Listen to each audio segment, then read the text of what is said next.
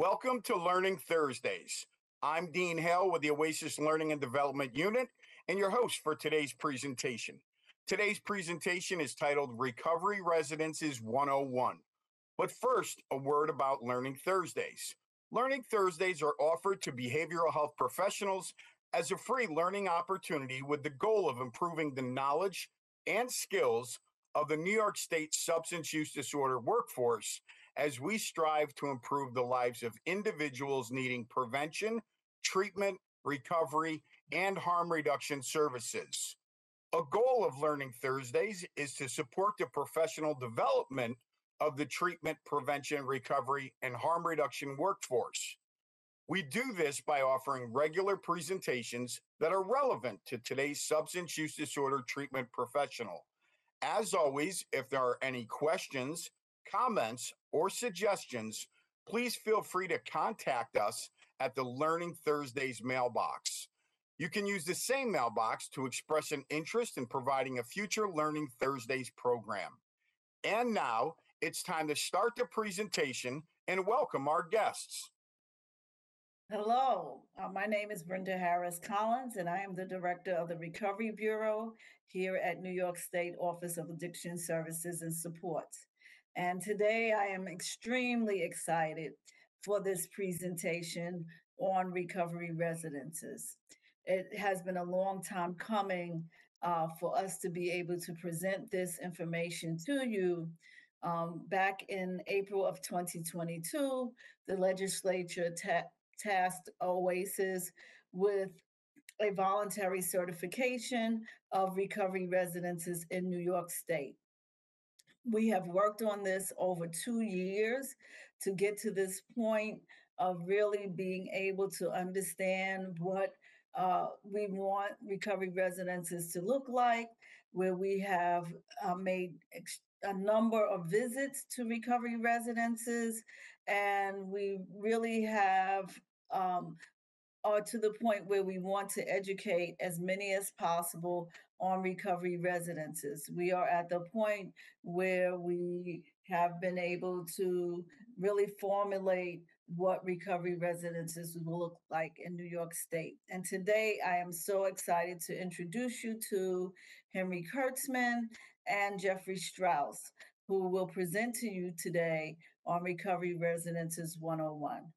So we're very excited to have our viewers and audience here today, and we would like to start by coming up with some objectives for our viewers. After this presentation, our intent is that participants will be able to define the key components of recovery residences, understand the core principles of recovery and how it differs from treatment, explore the role of personal choice in an individual's recovery journey, as well as learn updates on OASAS's upcoming voluntary certification of recovery residences in New York State. So those are our objectives for the audience today. Good afternoon. This is Henry Kurtzman, and I'm glad to be here. Before we begin talking about recovery residences, let's get into the core principle of recovery. Recovery is a process of change through which individuals improve their health and wellness, live self directed lives, and strive to reach their full potential. Recovery is built on individual choice of pathway and recovery support services for all populations. When positive changes and values become part of a voluntary adapted lifestyle, it's called being in recovery. Recovery has many different pathways, which can include 12 step, mutual support, SUD treatment, spirituality, and any other modalities that support the individual on their recovery journey. Okay, so Henry started to talk about recovery, and like we mentioned, we want to look at the key differences between treatment and recovery, which OASAS oversees both. So when we talk about treatment, right? Treatment is an acute approach or model of care. It's designed for a limited time frame. Individuals are in crisis and stabilized within a very short time period. So if we look at this graphic here and we look at kind of the left side under treatment, SUD, substance use disorders, they occur when the recurrent use of alcohol and our drugs causes clinically significant impairment, including health problems, disabilities, failure to meet major responsibilities at work, school, or home. So what does treatment look like? What is an individual who's seeking treatment? What are they going through? So treatment involves seeking help from a doctor, clinic, social worker, or other professional to stop misusing alcohol or drugs. What might the individual be experiencing? They might need more drugs to feel normal. They might have tried to stop using drugs with no luck. They might often hide the truth about using or acquiring drugs. They might keep taking a drug after it's no longer needed for pain or another health problem. They might have lost interest in things that were like before, such as work or activities. And from a behavior standpoint, they might practice risky or harmful behavior in order to get drugs. So that's treatment. And I'm going to pass it over to Henry to talk a little bit about recovery. So I want to reinforce what Jeff mentioned about treatment being an acute model of care within a short period of time, whereas recovery views SUD through a more chronic lens and attempts to provide nurturing supportive services for the individual's long-term recovery journey. Recovery, self-directed pathways engaged with recovery supports requires stable supportive housing. SAMHSA through uh, defined recovery as being developed following the following definition of recovery. Recovery is a process of change through which individuals improve their health and wellness, live self directed lives, and strive to reach their full potential. Individuals thinking about recovery housing are seeking support in a home like environment to continue their recovery journey with or without formal treatment programs. You don't have to be enrolled in a treatment program to avail yourself of a recovery residence. Those individuals may have been diagnosed with SUD or struggled with substance addiction. They may currently be receiving medications for substance use disorder. They're seeking a lifestyle to maintain uh, their sobriety. They may be seeking a structured environment to gain skills to maintain a healthy lifestyle. They may be seeking a peer supportive home environment to maintain their lifestyle. They need extra support or motivation to continue to avoid harmful or risky habits. So, those are some of the key features of recovery as opposed to the treatment model, the recovery model. So we're still talking about this concept of recovery. And when we talk about recovery, we often talk about four components known as the four pillars of recovery. As you can see on this slide, the four pillars are health, home, purpose, and community. So if we look at the definitions, health refers to overcoming or managing one's disease or symptoms and making informed, healthy choices that support physical and emotional well-being. Home refers to having a stable, safe place to live. We'll come back to that one in a second. Purpose, conducting meaningful daily activities and having the independence, income, and resources to participate in society. And finally, community, having relationships and social networks that provide support, friendship, love, and hope. So like I mentioned, today we're going to focus on the pillar of home when we talk about recovery residences. We'll also touch on community in terms of linkages. People tend to heal when they are supported in a community rather than isolated, which we will see is a key feature of recovery residences. So these are the four pillars of recovery. New York State recovery residences. This is the first time recovery residences have been certified in New York State. A voluntary certification process is being developed in order to bring safe, quality care to individuals in need of residential recovery environment.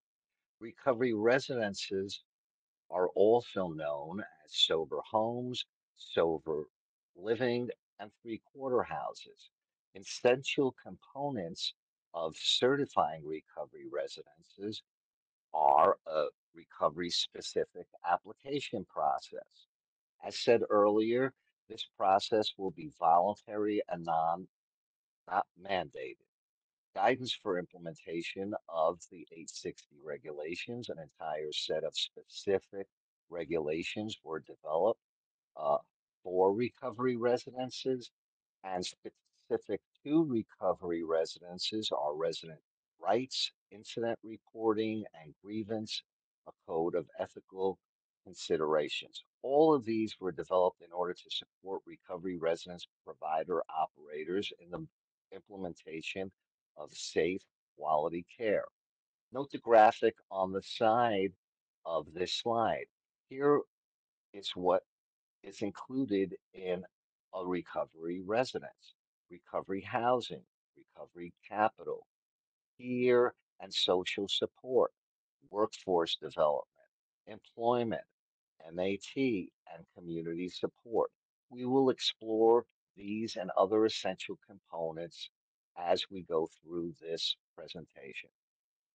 So what is a recovery residence? Recovery residences are a choice. They're not a clinical placement. They provide a physically, emotionally safe, secure, and respectful environment. They have low barriers to access by accepting applicants with poor credit, eviction histories, or criminal backgrounds. They're part of the community, and residents are encouraged to connect with local services, support, employment, and social activities. So as you see on the slide here, recovery residences are substance-free living environments. Like we talked about, they're a safe and healthy place for individuals to recover from addiction. Key components: the setting is the service. Very important. Different programs under OASAS might have different services. With recovery residences, the setting itself is the service.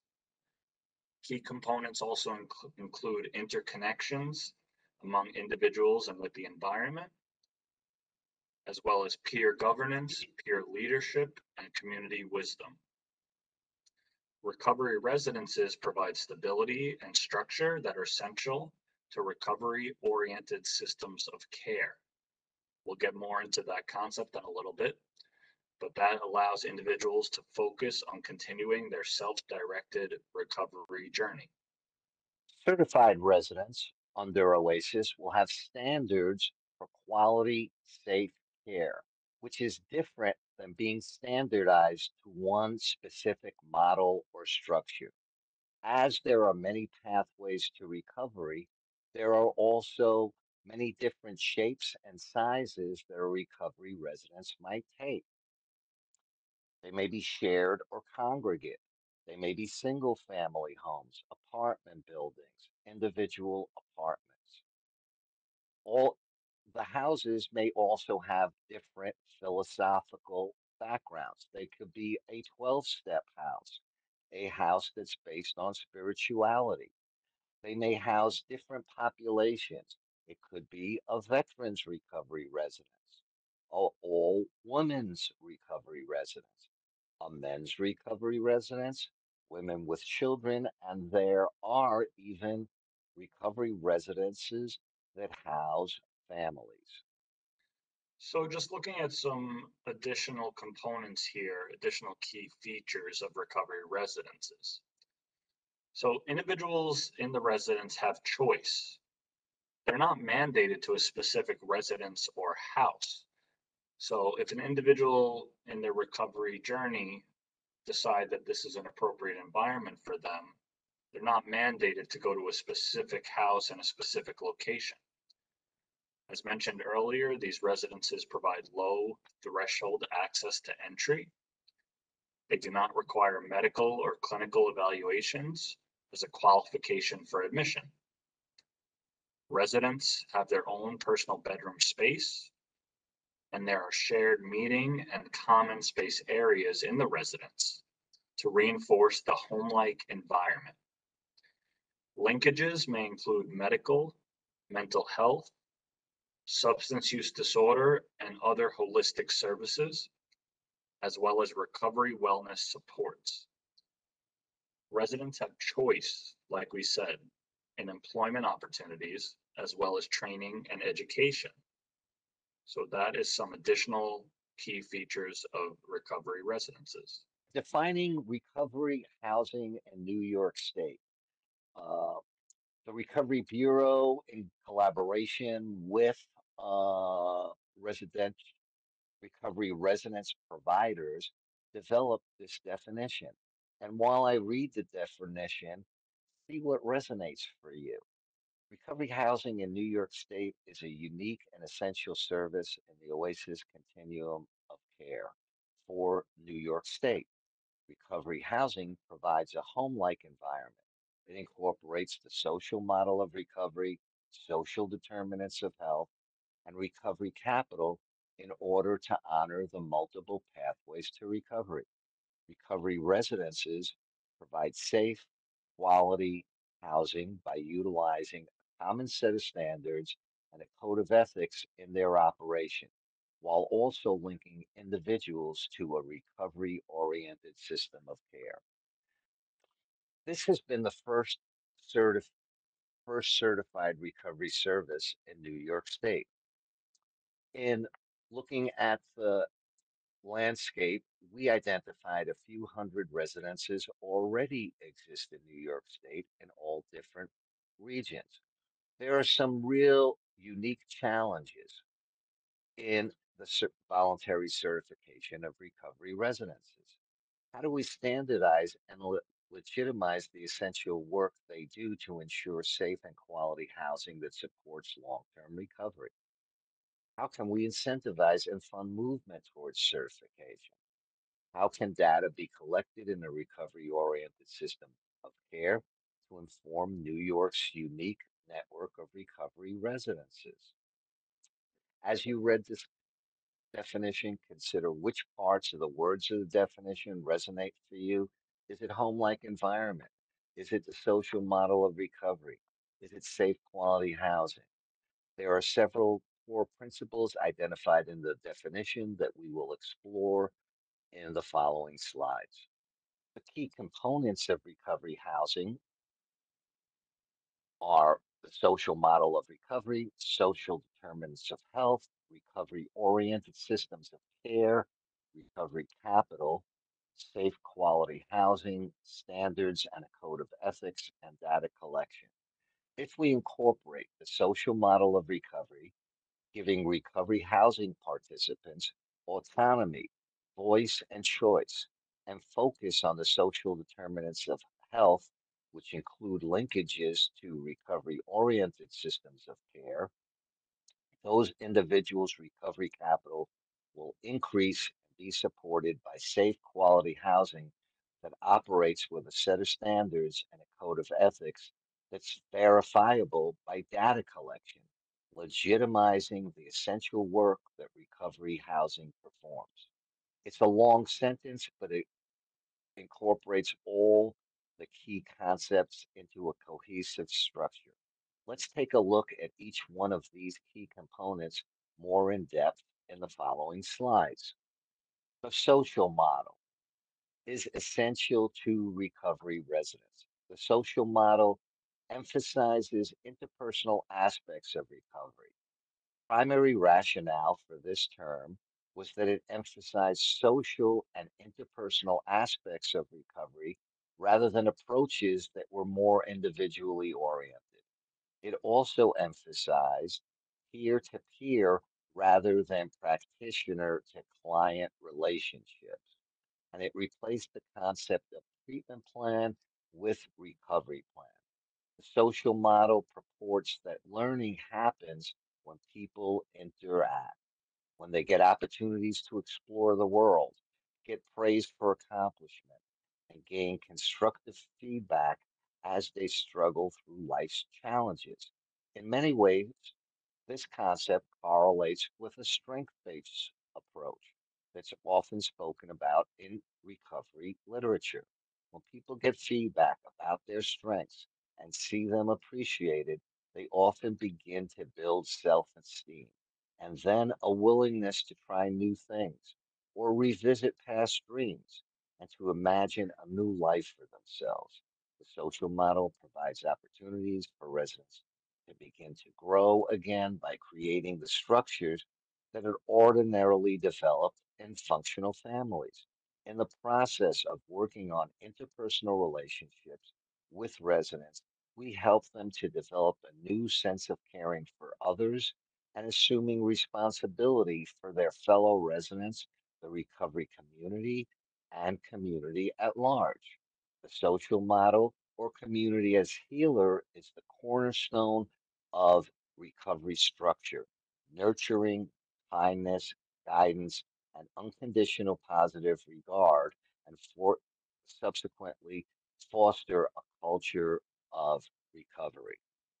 So Henry, you talked about the social model, and now I'd like to get into the next core principle, which is social determinants of health. And we're going to start discussing that by mentioning the key component of choice. So we mentioned choice already earlier in the presentation, but it's worth kind of expanding on. A core principle is that residents are provided choice in their recovery journey. You may have heard the term social determinants of health, such as food, housing, employment, education, healthcare, treatment, supports, etc. Social determinants of health are the non-medical factors that influence health outcomes.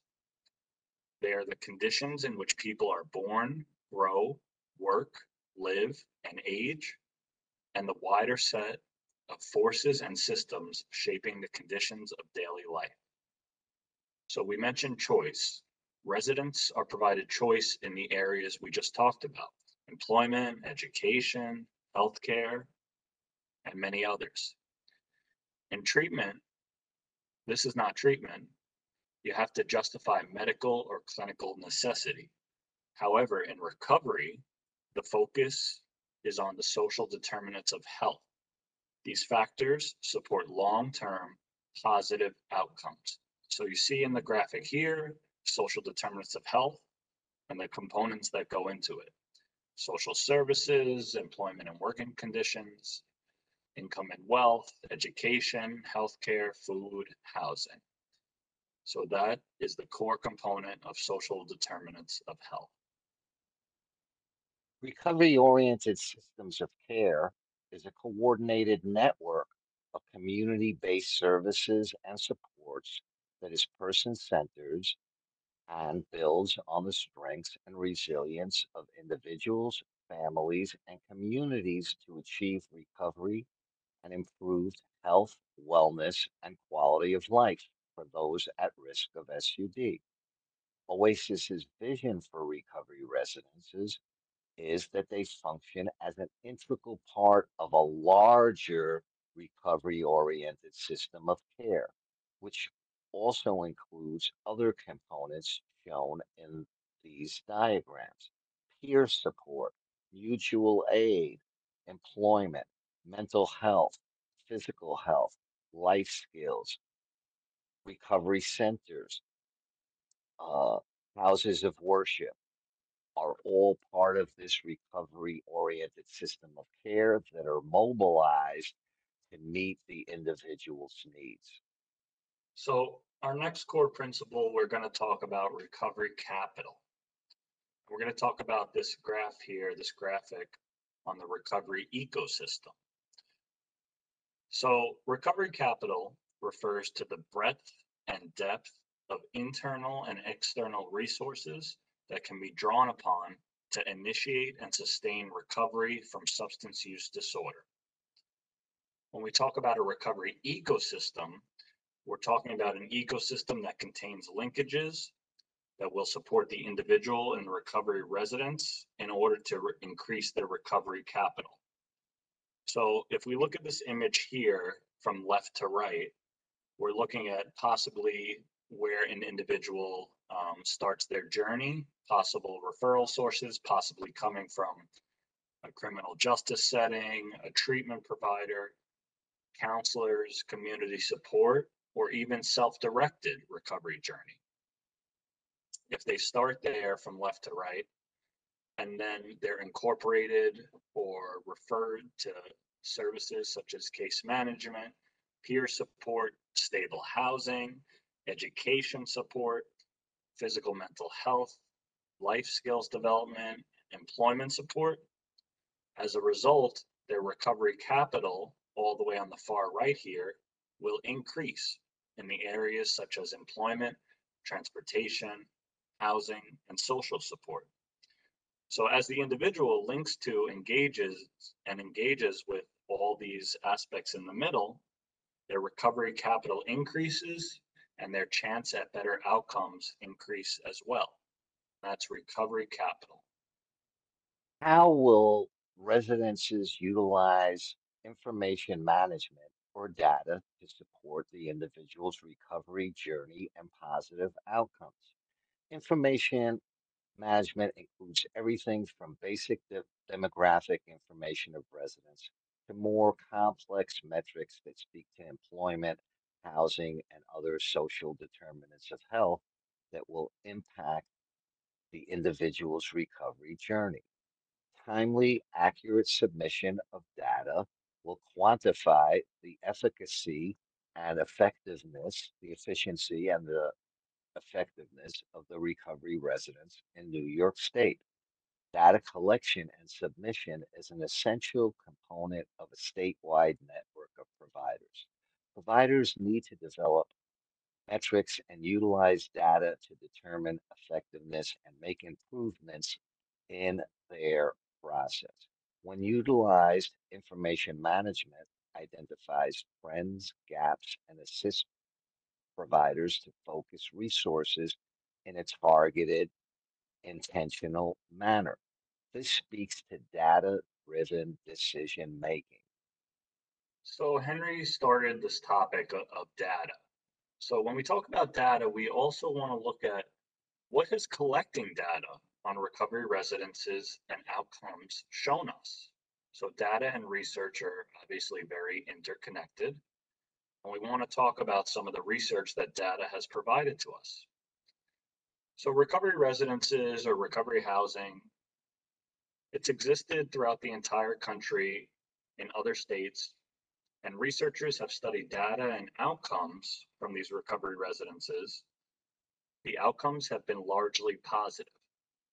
So let's look at some of these statistics and research from some of the many studies that have covered recovery residences. So in these studies, it was found that individuals who resided in a recovery residence, their substance use decreased compared to individuals not in a recovery residence, 31% versus 65%. So essentially cut by more than half.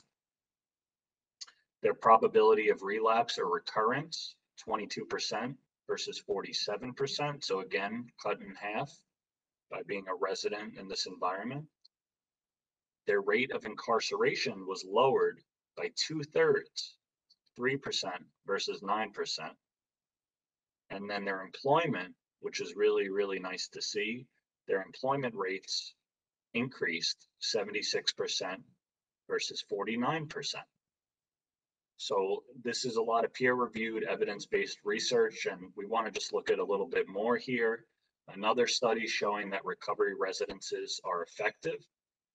So studies have detailed the effectiveness of recovery housing in peer-reviewed journals by national experts. For example, this organization compared men and women leaving a residential addiction treatment and returning to their prior living circumstances, with those leaving treatment and moving into a recovery home or recovery residence. So what was found by this study when comparing the two groups? those who went to the recovery homes showed significantly better outcomes at 2-year follow-up. The residents earned over $500 more per month in employment than the other group who were not in the recovery residence. And it was found that communal housing settings enhance substance use disorder recovery. So another great study showing the effectiveness of recovery residences and their impact on outcomes through data. And then just one more, when we talk about data and research, we also talk about finance. We talk about financial savings through research and data, which is key. So in addition to the evidence establishing positive recovery outcomes for residents, several studies have calculated the economic costs and benefits of establishing recovery homes, and they have overwhelmingly found that the benefits far outweigh the costs. So in this one study, the researchers documented a cost savings to the community of up to $29,000 per resident when comparing residency in a recovery home with peer support to returning to a community without peer support, without the recovery residence. So where did that figure come from? Where did the $29,000 figure come from? They factored in the potential cost savings for individuals in the recovery residence, including factors such as the cost of substance use, illegal activity, and even incarceration that would occur without residing in the recovery residence. So there's all different types of studies and research out there that show the effectiveness for personal outcomes for individuals in recovery residences, and they show the cost or financial benefit to communities, cities, counties, and states. So that is the link to data and research, and we encourage all our viewers to look up any research or articles or peer-reviewed evidence. There's a lot out there, and it's a very interesting read. So then we'll move on from that. So where are we at with OASIS's voluntary certification process? I'm going to give you some updates. We're really excited about including recovery residences in our robust continuum of care. Uh, Towards that end, our 860 regulations were developed and were released for public adoption. Uh, they're presently in the New York State Register, and we welcome you to review those 860 regulations and provide comment. Uh, where else have we gone? A unique certification application and accompanying guidance are presently in development and will be available on the OASIS website in the fall of 2024. In conjunction with that, we're projecting that late 2024, OASIS is planning to accept the first applications for voluntary certification of this very much needed service in New York State. Should you have any questions about recovery residences, this is just a short overview to give you the core concepts. Please contact us at recovery@oasis.ny.gov. Again, it's been our pleasure to present to you today. Thank you so much for your time. Thank you so much, everyone. I want to thank my guests from the New York State OASIS Recovery Bureau for joining me today. I hope you all find it useful while assisting clients in need of services. Your feedback is important to us. It helps us to know if we are meeting your educational goals and expectations. Once you have viewed the presentation in its entirety and completed the quiz, if prompted, please follow directions to access the SurveyMonkey website and take a moment to complete the evaluation, including suggesting any future topics for Learning Thursdays. Once again, thank you for joining us and keep up the good work.